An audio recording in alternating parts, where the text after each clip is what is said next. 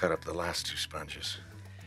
Remember the electrolytes? Battery, it's no more than an anode and a cathode separated by an electrolyte, right? Right. Well, anyway, on one side you have mercuric oxide, graphite from your brake pads. This is the cathode, this is the positive terminal. The supply of current flows out from, you see?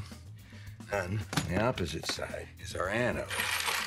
This zinc, what we find in our coins and anything galvanized. Potassium hydroxide is the electrolyte. But yes, that's what I'm soaking the sponges in. Good. Now, what shall we use to conduct this beautiful current with? One particular element comes to mind.